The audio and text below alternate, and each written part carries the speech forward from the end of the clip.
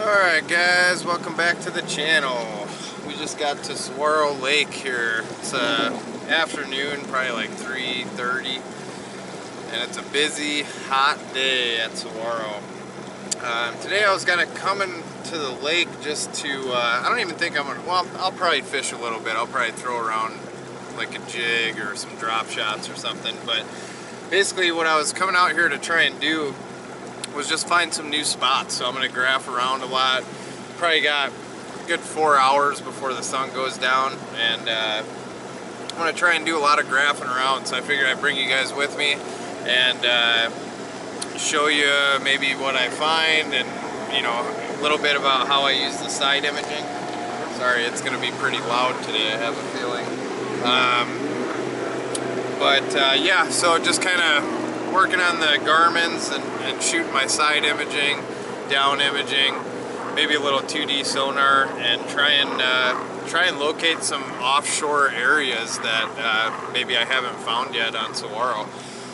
So that's kind of the ticket, it seems like. I mean, they're not going to be, you know, with this heat, they're not going to be too shallow. You'll still catch some up shallow, but really what I'm looking for is I want to try and target, like, the lake's really low, so I'm going to target anywhere from like 10 to 20, let's say 10 to 30 feet is what I'm looking for on the side imaging.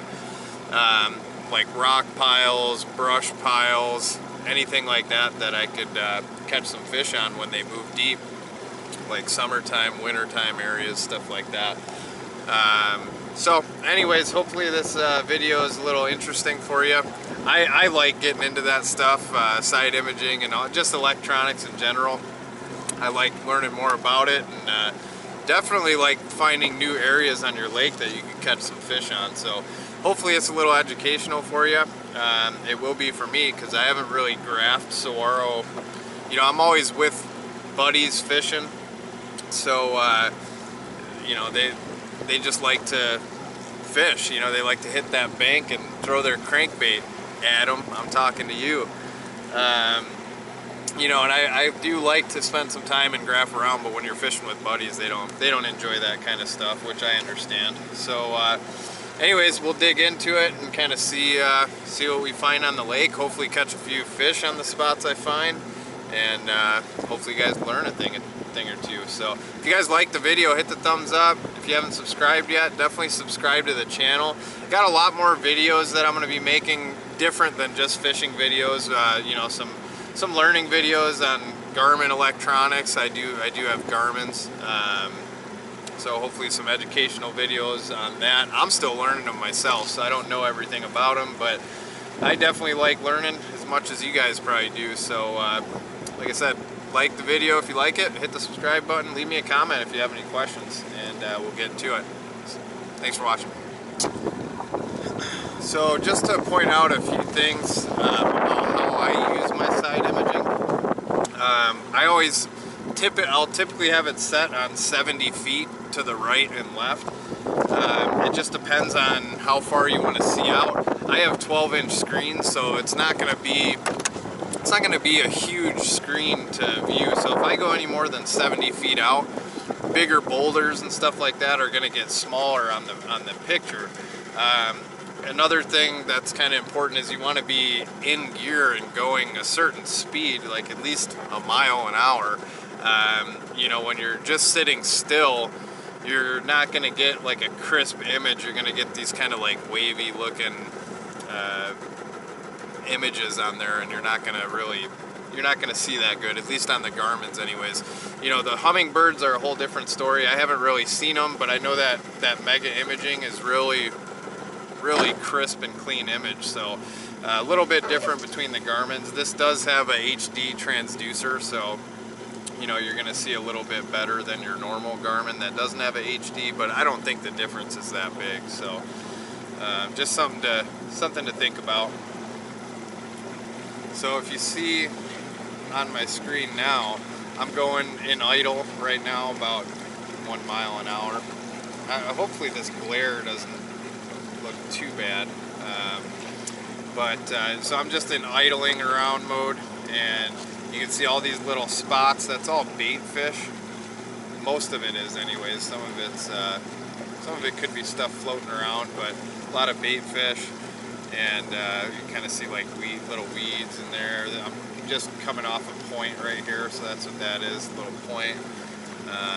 But basically what I'm looking for today is like I said earlier, just rock piles, brush piles, something that is off the bank a little ways that maybe people aren't seeing, or I'm missing. And basically I'm looking for shadows like that. You see that big shadow, so that's like a bush right there, some kind of a tree or a bush in the water, big shadow off of it. So you can actually zoom in if you want. See, zooming in doesn't give you the best image there. But that's the kind of stuff I'm looking for. So I'll check in with you guys when I actually find something good to show you. Alright, so I just marked this little brush pile here. So it's about 20 feet deep. Got a brush pile, you can see the big shade pocket there. Looks like got a couple fish around it. So I marked that. We'll go back there and hit it.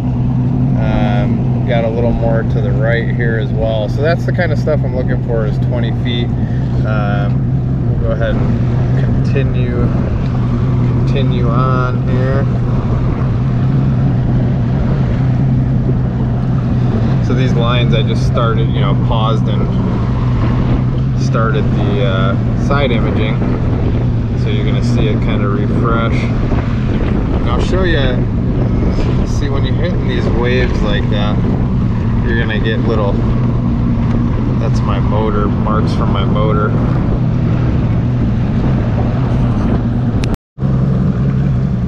Alright, so I'm coming up to this point here and there's some fish right there too. Some bait, some fish.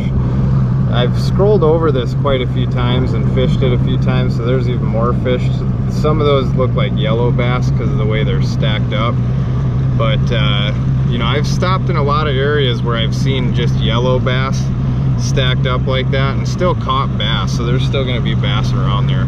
But I'm going to check the outsides of this point, the deeper portions of it, and kind of just scan around. Actually, I'm going to throw out right in here and try and catch one of these really quick. I'm going to jump in the front and see if we can get one.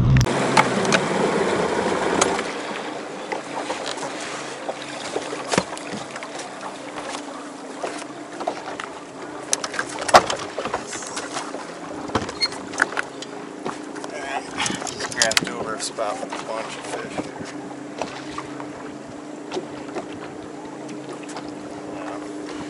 Let's try to catch one. Pretty shallow, about 10 feet deep.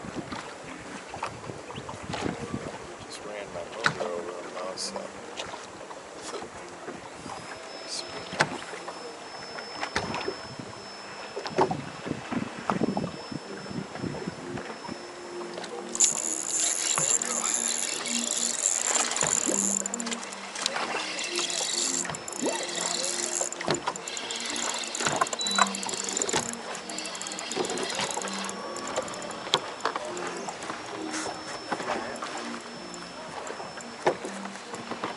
I saw about 4 or 5 fish.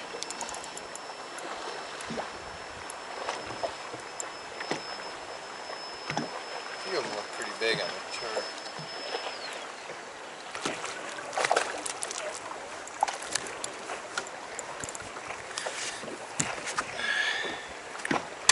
Just a little guy. There's something pretty awesome though about rolling over some fish on your graphs and knowing you could catch them. I literally just stopped the boat and threw right behind where I ran over a few.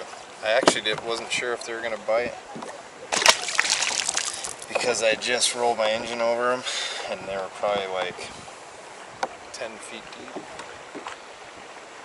But there sure was more down there. I have a jig tied on. I might throw at them too.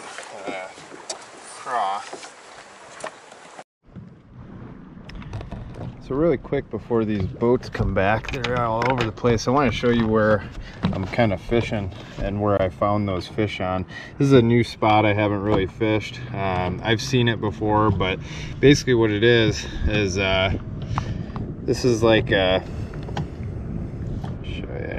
it's kind of like a giant, I guess you could call it like a grass flat. There's a lot of grass in there, reeds all on the shore here.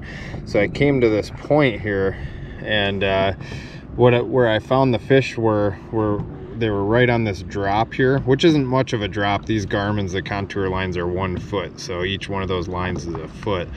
So it's a slight dip down, but they're not deep out here. They're kind of on this first green ridge, which, you know, it says 11 feet there. The water's down a little lower, so I'm actually sitting in about 10-11 feet right there. So let me show you what it looks like on Livescope here. So I'm sitting in 9.4 feet, and you can see right where it drops down, there's a ball of shad there. Let me get closer over there. So there's some bait fish there, and I didn't see those fish actually. There they are. Okay, so there's a school of fish right there eating on those shad. That's what that looks like on Livescope. You can see all those bait fish there, and those are probably yellow bass.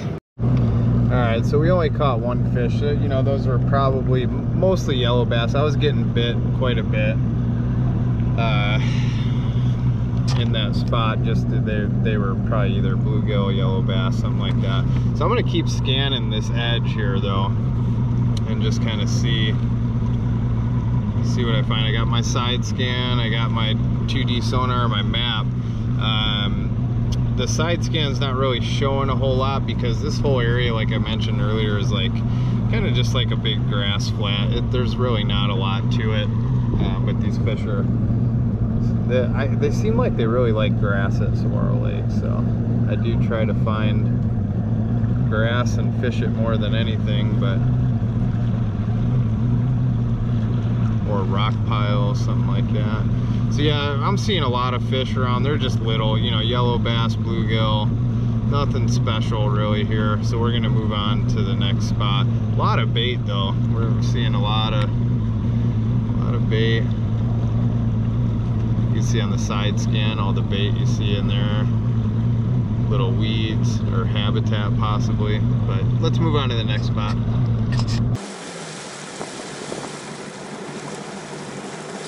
All right, so this next spot here is this is a pretty big community hole. A lot of people fish this spot. I fish it quite often too, and you know, we always usually catch some fish out of it, but it's heavily fished.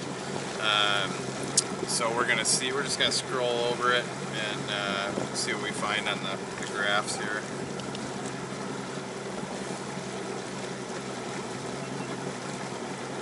So you can see a lot of bait fish in the area. What we're gonna do is we're gonna run over this grass point here, just kind of follow some of those edges.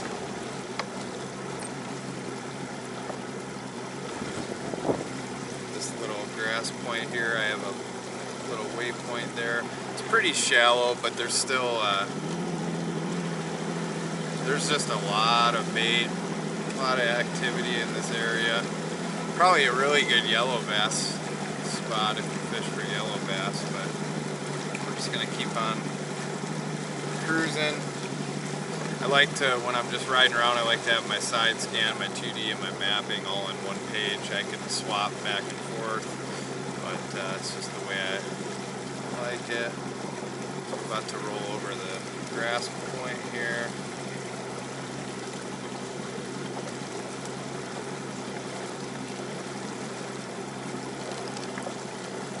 There's a nice fish right there. Got a couple. Those could be bass. Those are bass. Those right there are bass. Should be anyways. You can kind of see on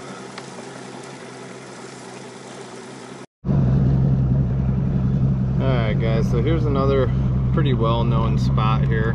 Kind of a big long point. right here. A lot of bait fish on the side imaging. You can see a lot of bait on the 2D. Just kind of scrolling through, seeing if we could find anything good here. That could, I don't know if that's, I don't think that could be a fish on the bottom.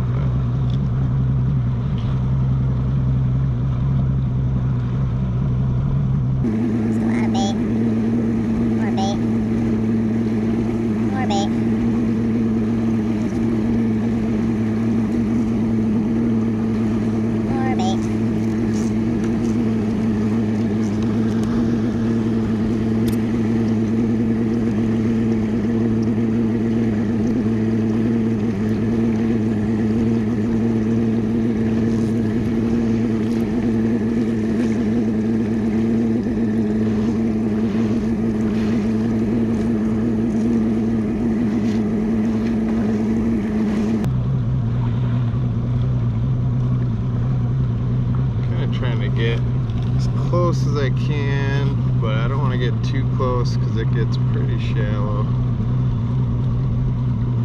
Plus, you know, it's a little, there's a stack of fish right there.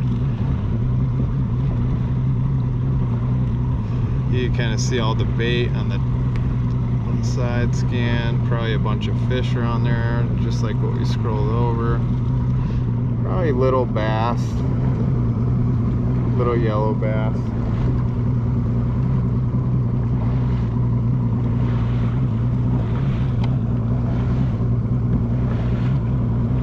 Nothing really to make me want to stop.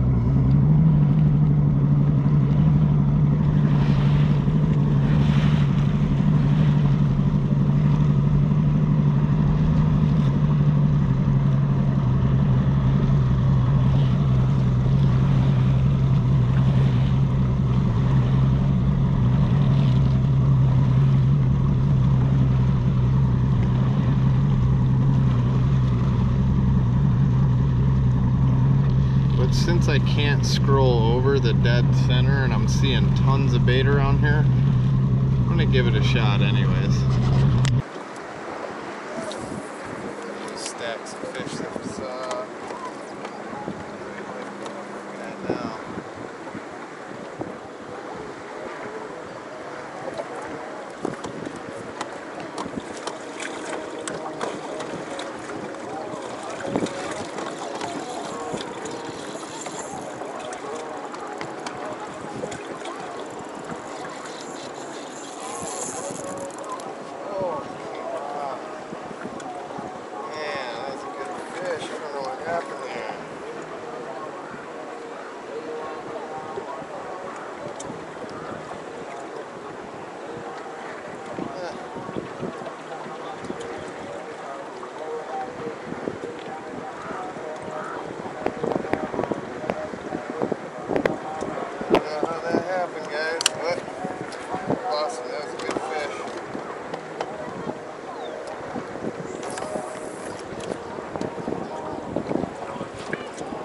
That was that stack of fish that we saw that we rolled over.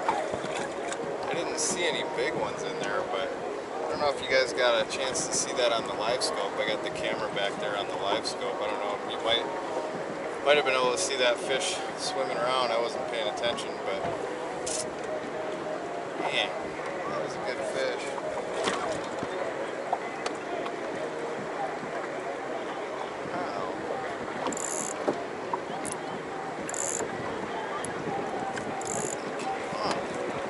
That's upsetting.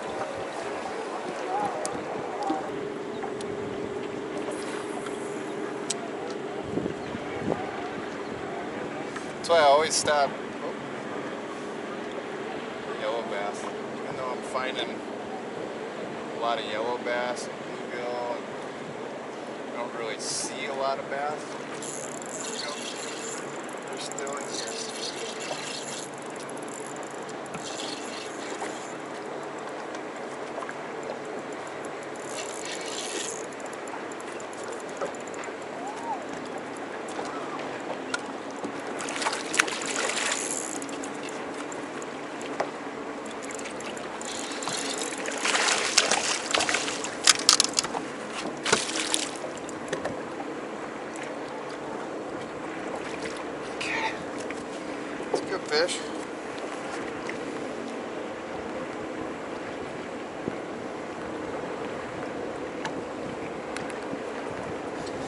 So that first one I hooked up, I thought I had the camera on the Livescope, and I didn't. It was on the mapping.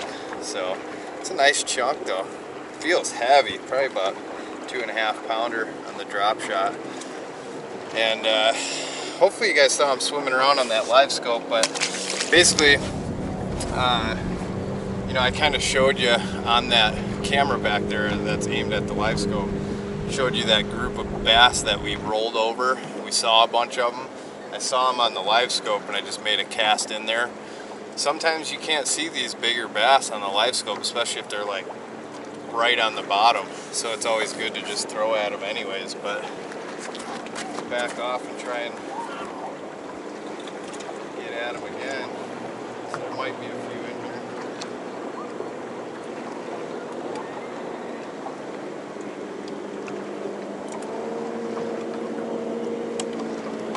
I should really take the time to retie because my hook point's getting dull. That might be why I lost that other one, but I'm lazy.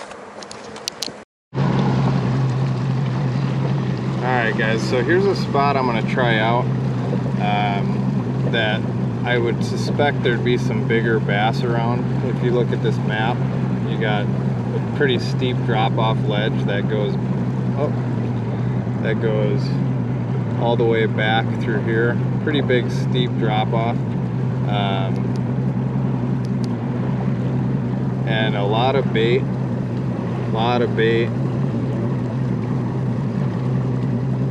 And it's pretty deep. It drops off pretty deep. So I'm gonna try this out, and then it goes up into the shallows here, and it has a nice little pocket. So I'm gonna give this spot a try, and I just have a feeling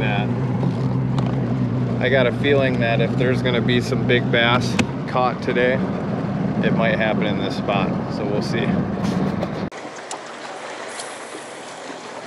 So it's pretty important too to leave all your settings at the, you know, whatever depth or whatever length you're going for. So like Livescope, when I'm using this Livescope, it's set at 60 feet.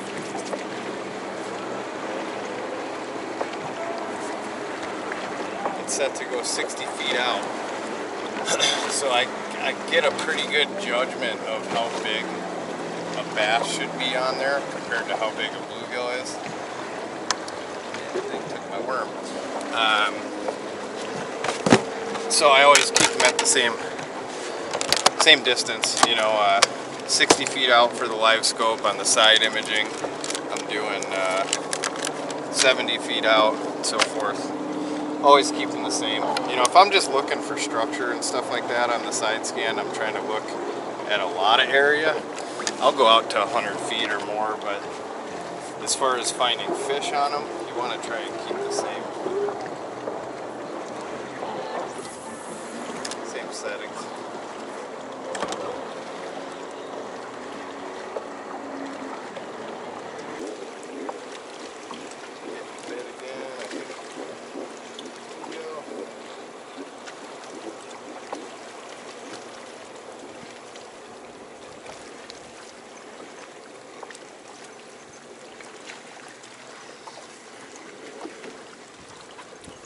So if you're bluegill or yellow bass fishing, I think the Livescope's perfect, or crappie. Livescope's perfect for that, because you're just different activity. You see those huge schools, and it's a lot easier to catch other fish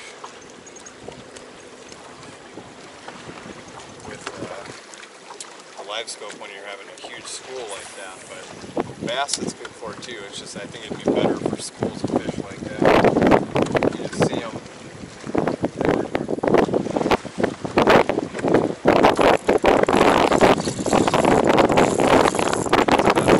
That one was in that school of bluegill.